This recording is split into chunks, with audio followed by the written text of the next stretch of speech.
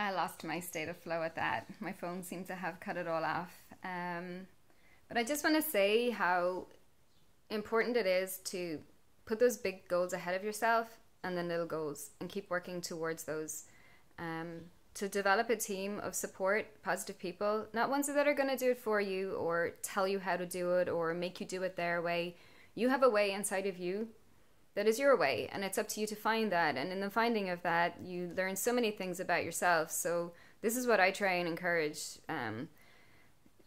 people to find, the truth and the wisdom that they're holding within about the journey. And I do believe, in a way that's quite hard to conceptualize, that where we are is there's lessons to be learned in this. No matter how far down we are with our health challenges, there is something beneficial to come out the other side, and it's up to us to find that and to follow our path with it. Not everybody is ready to heal. Not everyone is ready to make better choices for themselves. And if you find that you're continually stuck or your thoughts are in that negative place, you have to ask yourself, well, why am I still stuck here?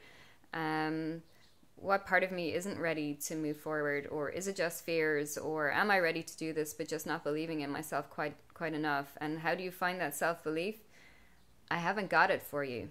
You have to find it. You have to find it through the little steps. So every time you achieve something that you didn't think you believe in, you will have then the confidence to keep going. So initially, there's no proof. It's blind faith. But with time, it gets easier. Build a support team of people that you trust. Surround yourself with positive people. Listen to positive podcasts, experts talking in your area. Learn from them. But mostly, they could be talking about any random crap. As long as it's got that, I feel good, I feel like I can take on the day, I feel positive about myself, I've shifted my thoughts back to what really, really matters here.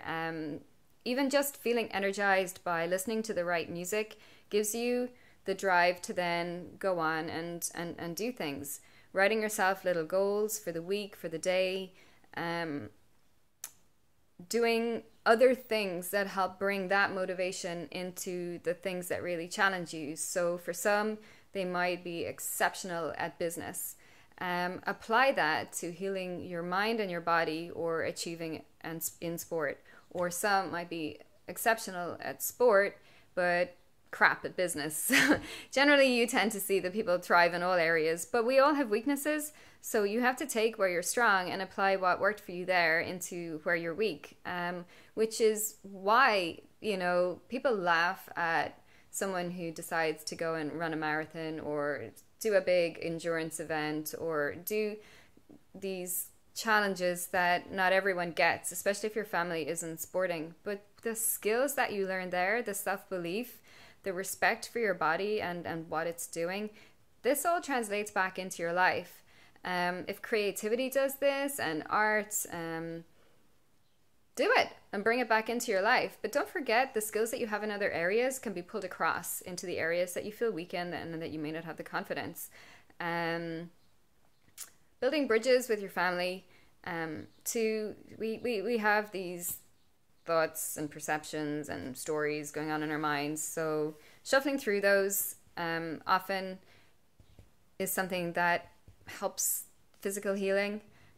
When you're ready, they seem to go hand in hand. But yeah, just know that I do get it. I'm not in your shoes, but often I can feel what it's like to be in your shoes. And I'm not just sitting there like your teacher trying to tell you what to do. I'm really trying to work with you and connect with you and make it all easier for you. So, the more we break down